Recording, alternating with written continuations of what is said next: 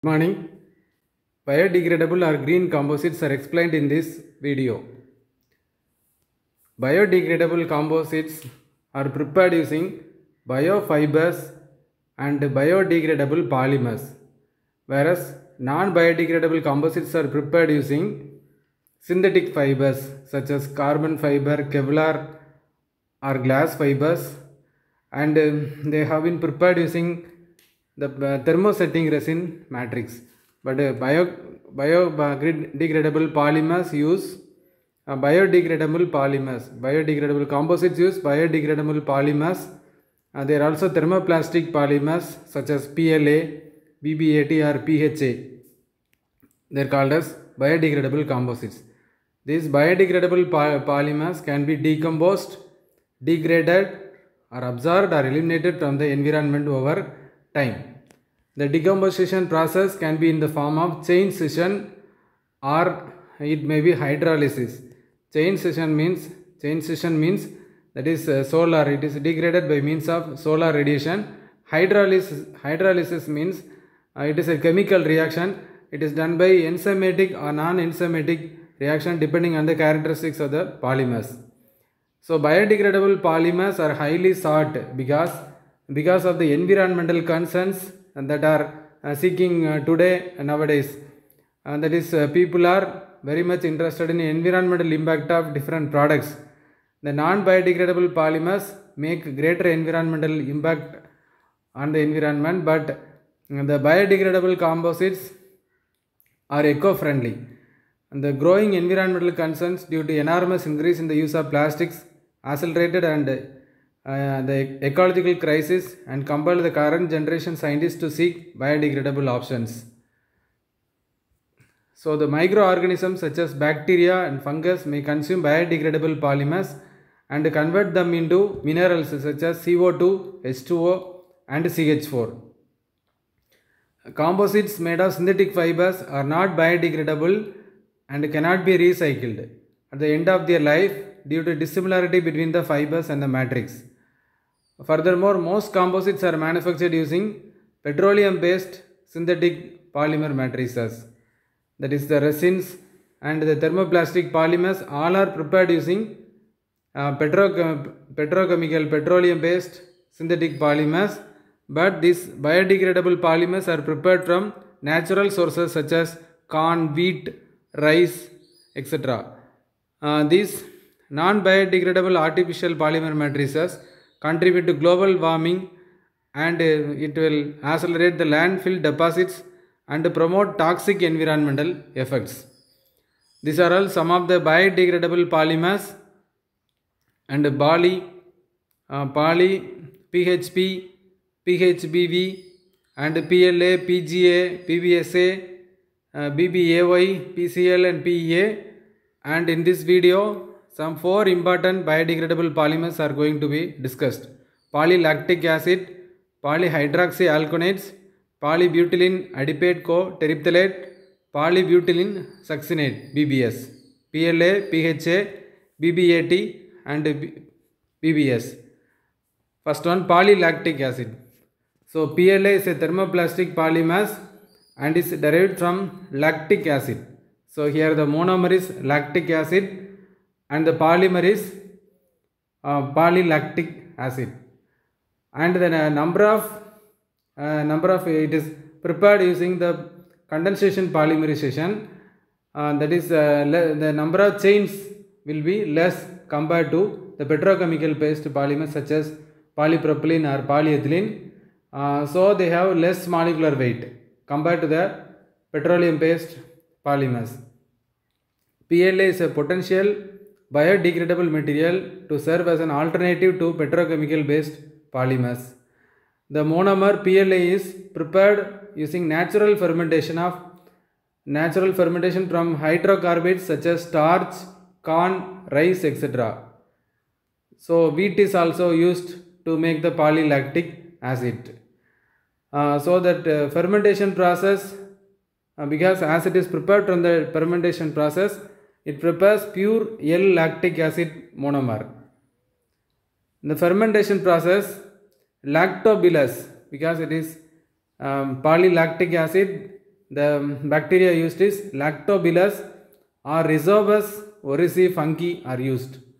So fermentation process requires the bacteria, Lactobacillus bacteria or fungi, and sufficient amounts of carbon, that is corn, wheat or rice, etc., and nitrogen, yeast extract or peptides and other mineral elements. The final product of bacterial synthesis is L-lactic acid, which can be converted into polymeric form by polylactic acid of low molecular weight in subsequent polycondensation reaction. Melting temperature of PLA is 175 degrees Celsius. So PLA is completely biodegradable and it has to be converted into CO2, H2O or methane. So the applications of PLA include automotive and food packaging and medicine, and production of food packaging films, bottles, tables, cups, bakery packaging and disposable dishes. In biomedicine, PLA has greater applications. It is used as a binding material in tissue engineering. However, its poor thermal stability, brittleness, low crystallization rate and higher cost limits its large scale applications. Second biodegradable polymer is Polyhydroxialkanoates PHA. PHA is a biodegradable polymer and renewable and biocompatible polymers like PLA and PBS. So it is a best alternative to petrochemical polymers such as PP and PE. PP is polypropylene and PE is polyethylene.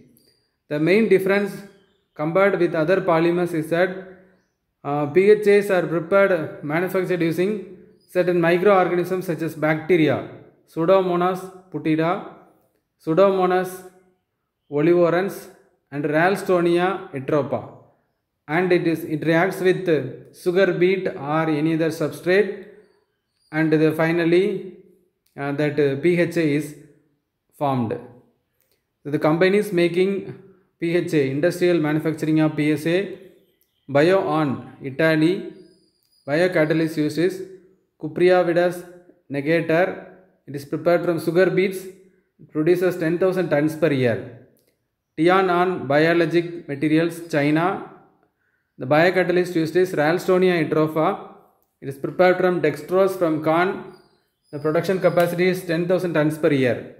PHP Industrial Brazil is prepared from alkali genes special. Substrate used is saccharose. Production capacity is 3,000 tons per year. Then the company name is Polyfem Canada. It is prepared from naturally selected microorganisms and the substrate is sugar and vegetable oils, and the production capacity is 3,000 tons per year.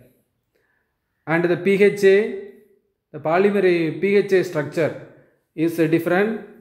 That PLA is also prepared from corn or wheat. If it is prepared from corn, it has a different structure. If it is prepared from sugarcane, it has different structure. Similar to this, PHA, if it is prepared from sugar beet, it has different structure. If it is prepared from dextrose, it has some different structure, but the properties remain same. The main monomer used in industry is 3-hydroxy acid or 3-hydroxybutyrate. PHAs are brittle and they are relatively costly, and high cost makes some hindrances for its expansion in the market. Even though it's higher cost, it has such a large production capacity because of its applications. The applications are given in the second point. It has used as biomedical implants. Okay, so PHA is biocompatible. PHA and PLA, all the biodegradable polymers are biocompatible. That is, it will adjust with our human body. So they are called as biocompatible. So they can be used as biomedical implants. Tissue engineering for hard tissues, example bone cartilage, and sharp tissues, skin, cardiovascular valves, and drug delivery systems. Special tools for the delivery of a drug, wound dressings, stents, nerve guides, and bone marrow scaffolds. For this, they have also been used in the agricultural sector. PHAs have good barrier properties to prevent permeation of moisture, so they can be used as food containers. And its easy processability enables its use in 3D printing. Okay, bio implants are usually prepared from 3D printing, so it has some applications. Its properties can be tailored through blending with other polymers. It can be used as packaging containers and films and coatings. PHAs are UV stable and can withstand 180 degrees Celsius. The third polymer is Polybutylene Adipate Terephthalate PBAT. So it is similar to the PET polymer. PET polymer is PET is polyethylene terephthalate. It's a thermoplastic polymer which is prepared from terephthalic acid. Similar to this, this PBAT is prepared from polycondensation between terephthalic acid and butanediol and adipic acid. Okay. It is an aliphatic or aromatic polyester. That is, aliphatic means it has open chain structure. Aromatic means benzene. It has a closed chain structure. Because of the closed chain structure, it has greater strength. And it can be prepared using that catalysts such as metallic compounds such as zinc, tin and titanium and tin. Under vacuum systems, the vacuum systems are provided to remove moisture and water and methanol. PBAT can be extruded, blow molded or injection molded. It has greater good mechanical properties such as flexibility and tensile strength. It has a mechanical property at 27 megapascal, density 1260 to 1300 gram per centimeter cube, melting temperature is 110 to 120 degrees Celsius.